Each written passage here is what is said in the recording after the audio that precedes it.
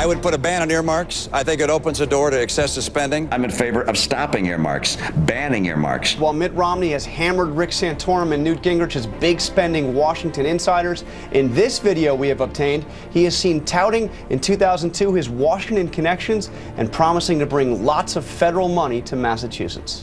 I'm a big believer in getting money where the money is, and the money is in Washington. We actually received over $410 million from the federal government for the Olympic Games. That is a huge increase over anything ever done before. We did that by going after every agency of government.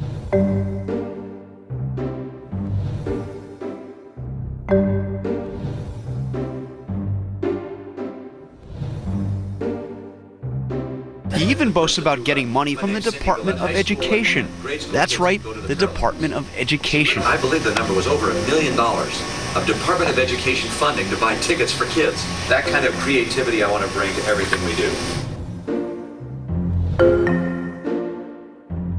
Republicans spent too much money, borrowed too much money, earmarked too much.